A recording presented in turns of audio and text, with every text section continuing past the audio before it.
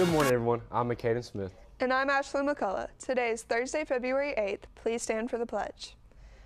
I pledge allegiance to the flag of the United States of America and to the republic for which it stands, one nation, under God, indivisible, with liberty and justice for all. Today in our warm, scrumptious lunch, in line 1 we will have a Korean chicken tots. In line 2, it's going to be cheese or pepperoni pizza. In line 3, we will have spicy chicken sandwich. Do you want to find your perfect match? For the Valentine's season, the FCCLA Matchmaker Survey is live. This is the last day to purchase your results. You can find them in the cafeteria during both lunches for $2. This week is Counselor Appreciation Week. Please tell Miss Hill and Miss Gabby thank you for all the hard work they put in for us.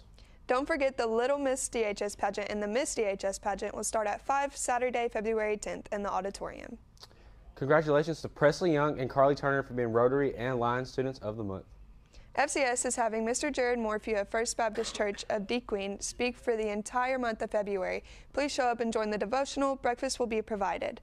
Leopards and Lady Leopards are back in action Friday night. It's another road trip for them, this time to Magnolia. Tip-off is at 5. That's all the news we have for you today. We hope you have a great day, everyone. And remember, it's always a great day to be a leopard.